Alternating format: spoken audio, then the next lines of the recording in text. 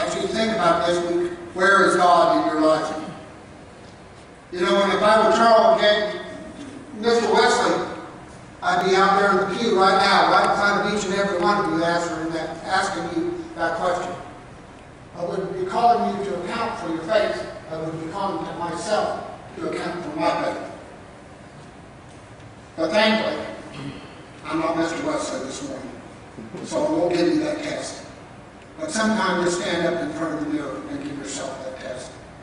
Ask God where He's at in your life, that you're staring at the room like this. You know, I'm in class all the time, it seems like. And I was in class recently, and the name of the class was called Practical Christian Living. You know, something we should all have down pat, shouldn't we? It's something that we do every day of our lives, day in and day out. But is it? Do we consider God in everything we do? Do we consider God when we wake up in the morning? Do we consider God when we go to work every day? Do we consider God when we make plans for the weekend? Or do we just consider God when we come here on Sunday mornings? We should and we need to consider God in everything we do. You know, we were asked a question in class. We were asked that very question I just asked you. Where is God in your life? And I think I want to answer it this morning by talking about bubbles. You know, we all live our lives in bubbles. Did you know that? When we are born, our bubble is pretty small. What's in that bubble when we're born? Well, usually it's our mother and our dad. It's usually our brother and our sister if we have one. It's usually, am I going to get fed? And who's going to change my diaper? That's what's in our bubble when we're born. But as we grow up and as we become adults and as we go along through our lives, our bubbles get bigger. And our bubbles, we start to include in our bubbles friends that we made, lessons that we've learned, work, bills, everything. It all starts piling up into that bubble. And that bubble just gets bigger and bigger and bigger. And where's God in that bubble?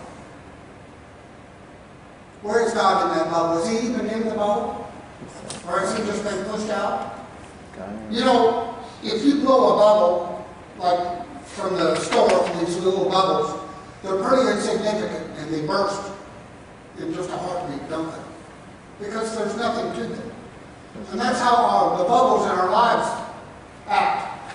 If we don't have God in that bubble is pretty insignificant and it's going to burst. You know, I brought a visual aid with me here this morning, and some of you are out there smiling because you already know what I'm going to pull out of here. But not all of you do. We're talking about bubbles this morning. Well, this just so happens to have some bubbles in it. And it so happens to go with our lesson today. You know, any good builder, anyone that knows anything at all, when they're trying to build something, as we should when we're trying to build our lives, know that if these bubbles are on center, that our lives or the building or whatever we're doing will be right. And you know, it's a pretty good example because when you lay this level on God's altar, there's 3 different bubbles in that level, and right now there's actually 4, and right now they're all perfect dead center.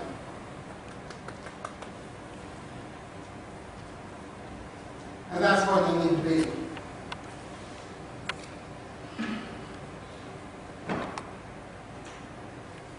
If God is in the center of our lives, this is those bubbles are in the center of that level.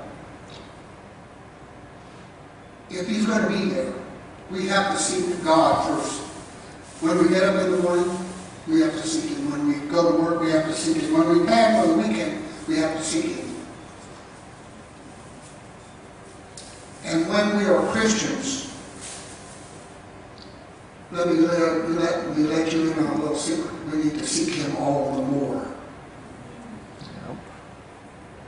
Just because we are Christians or profess to be Christians does not mean that we do not need to seek God. So we need need to talk today about what we need to do to seek God, what we need to do to find Him. And that passage in Isaiah lays it right out for us. Isn't the Bible wonderful? It says, "Seek the Lord while He may be found, call upon Him while He is near. Let the wicked forsake his way." God tells us right there. It tells us where the Lord may be found. It tells us where to look for Him. It tells us to call upon Him while He is near. There is always a time to seek God. You know, I like the verse of 2 Corinthians 6:2. It says, "At the acceptable time I listened to you, and on the day of salvation I helped you. And behold, now is the acceptable time. Behold, now is the day of salvation. Now is the day to call upon the Lord." You know, some of you out there might be thinking, and a lot of people might be thinking, "Oh, he's talking about God's coming back today." That's not what I'm saying, although we do not know the time of God's coming. That's why today's lesson is so important, and last week's lesson was so important. We have to focus on God. We have to seek God, and we have to do it today. The day of our salvation is at hand. That's what this verse says. We have a duty to seek after God. Zephaniah 2:3 says, "Seek the Lord, all the humble of the earth who have carried out His ordinances. Seek righteousness, seek humility. Perhaps you will be hidden in the day of the Lord's anger." Time after time after time in this holy book, in God's holy word, we are told where we need to seek God. We are told how to seek God. The time for seeking God is not fixed by when we feel like doing it. When we make time in our lives, "Oh, well, I've got a lot to do today. I've got that honey-do list to do today. And, oh, I worked a little hard yesterday, so I think I just want to sit around and do nothing today." It's not up to us. Well, it is up to us. I'm sorry. It is and it isn't. We must not use our own excuses. What about that old saying? Why do today what you can put off till tomorrow? How many times have we heard that? And how many times have we done it? An awful lot. You know, I've got a lot of things around the house that need to be done, that Penny will tell you that need to be done for quite a while. And we do that with God, don't we? Instead of taking the time to find God into our life, to look for Him, we put it off.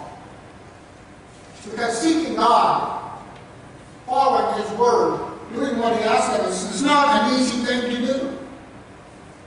There are times in our lives when we do cry, because we just don't have an answer. There are times when we just feel so low that we cannot see a way out. And that is the time, most of all, that we need to seek God. The time for seeking God is fixed by God. Do you know that?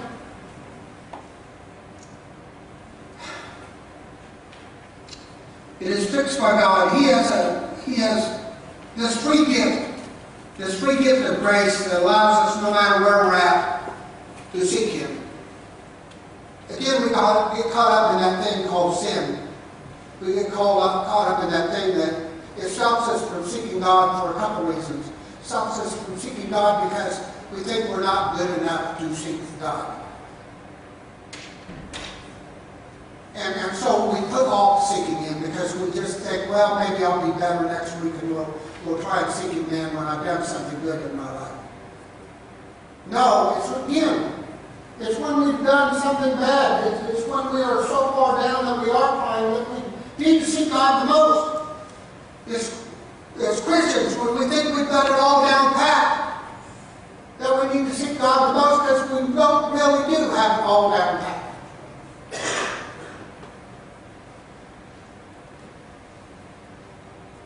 How many times have you used this excuse? Back in the day, I used this a lot.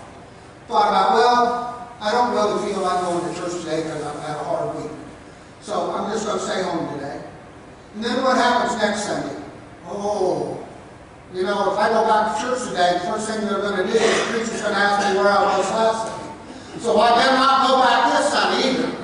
And then it just continues to snowball. It continues to build up and build up and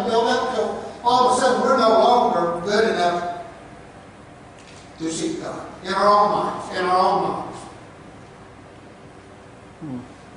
That gift of grace is just amazing because God says, you know, you can sin and you can still come to me. You don't have to come to me when you get good. Come to me and I will make you good. That's what God tells us. And that's so important. Now, God doesn't say, my grace gives you a license to keep on sinning. He used God's grace as an excuse to sin. That's what some of us do. Oh, I can go ahead and get away with it because God's going to let me off. And there's a difference between God excusing us of our sin and we ourselves giving us an excuse to keep on sinning. Do you hear the difference there? There's a huge difference. And the best way we can do to seek God is that we need to cleanse our thoughts. Like I talked about focusing last week. We need to cleanse our thoughts of anyone but Him. We need to cleanse our hearts of anyone but Him. We need to, I told you last week, we need to get to the point where we cannot breathe, even take a breath, without God. That's where we need to be. That's how important He needs to be in our lives. That we cannot even take a breath without very ill. And there might not be any hope, and the doctor says, I don't know. How many times have you said, God, if you'll just give me your life, I will come to you. How many times have you said that over the course of your life? I know I've prayed that several times, especially with my grandson. But if we have God in our heart all the time, we don't need to do that, do we? Look at all the people that are hurting. You know, what about the person who has cancer? What about the person who maybe lost a leg?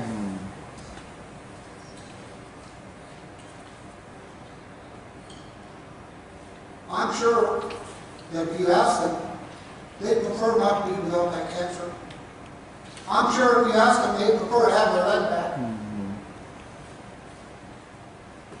But we know things like that are going to happen.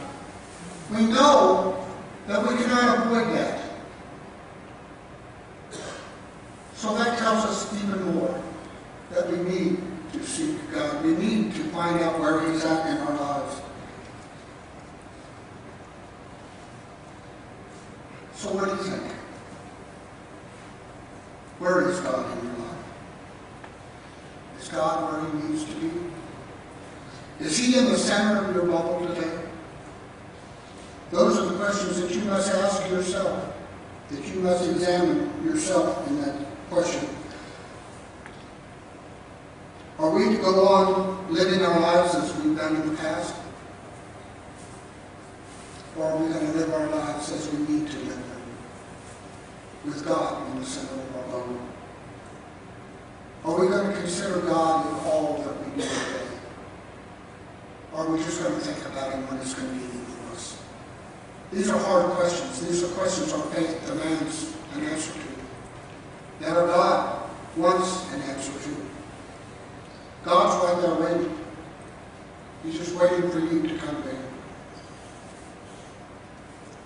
Don't make an excuse. Be ready, willing, and able the next time someone asks you, looks in your eyes and says, where's God in your life? I want you to be prepared to tell them.